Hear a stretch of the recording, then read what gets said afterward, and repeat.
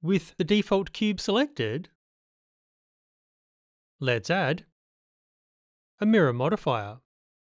And nothing happens. This orange dot is the origin, and it's the point about which the mirroring occurs. Pressing G for the Move tool and X to confine movement to the x-axis, we can see the object and its origin move together by default. We need to move apart the object and its origin. In Edit mode, when I move the content, the origin remains fixed. We now get the mirror effect. Back in Object mode, we can have our transforms only affect the origin.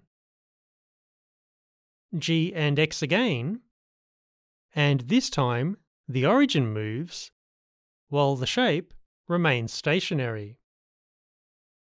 Don't forget to turn this option off, or you will drive yourself crazy. You might also find these options useful for repositioning the origin. I hope that helps. Catch you later.